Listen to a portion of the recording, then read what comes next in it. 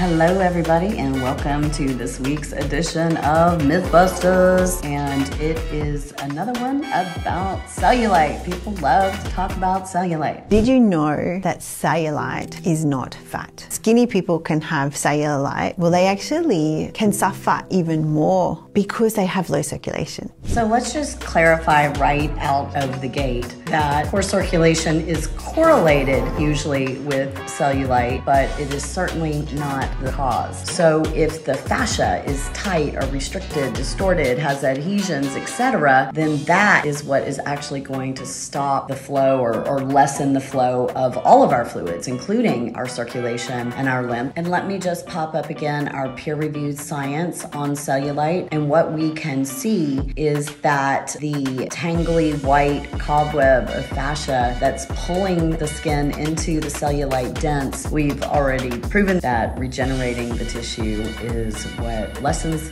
the look of cellulite and actually makes those tissues healthy. Is circulation and cellulite related? Yes. Is it cause and effect? No. And this is another myth about circulation being the root cause of cellulite. Busted!